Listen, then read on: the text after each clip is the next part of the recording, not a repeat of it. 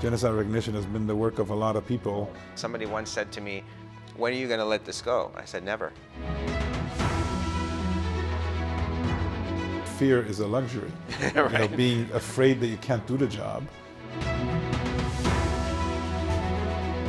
Again, that survivor mechanism, you assimilate, you try to survive. Kind of the clouds are gathered enough that if we say it's somebody else's problem, that becomes problematic. Armenia has been attacked and invaded for centuries, yet it still stands. Ensure that what we do today provides for what we want to become in the future. This long book in Armenian history and this brief chapter that we're in right now, I want us all to try to do what we can to continue to write that book and make the world better.